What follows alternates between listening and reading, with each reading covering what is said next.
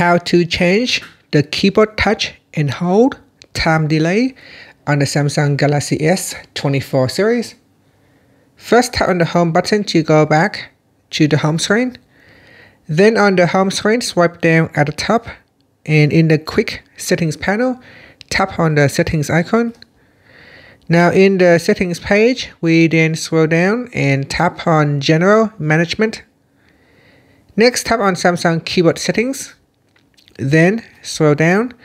Now in here, tap on Swipe, Touch and Feedback.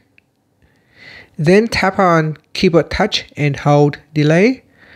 From the list, you could choose between short 0.2 seconds, or you can select medium 0.3 seconds, long 0.5 seconds, or a custom time.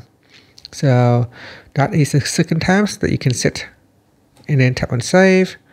Otherwise, you can set the default medium. Thank you for watching this video. Please like and subscribe to my channel for more videos.